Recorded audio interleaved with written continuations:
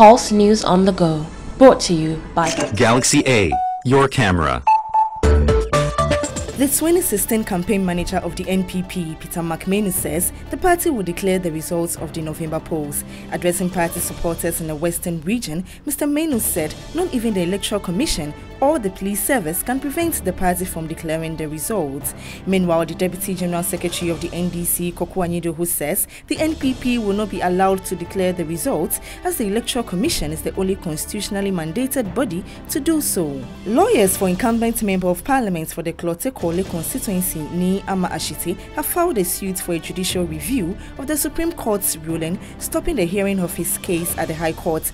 According to them, they disagree with the ruling of the 5-member Supreme Court on the 19th of May 2016, staying proceedings of the High Court in their substantive case. A police constable, Frank Clue, in the Brongahafo Regional Police Command has been shot dead by armed robbers while on duty. The officer was killed instantly by robbers when he was escorting passengers who were traveling from the region to Kumasi. The Brongahafo Regional Police PRO ASP Christopher Tiria has told pulse.com.gh that the police is still gathering more information on how the incident unfolded. Reinstated employees of the Standard Chartered Bank have threatened to head back to court over the failure of the bank to pay salary arrears owed them.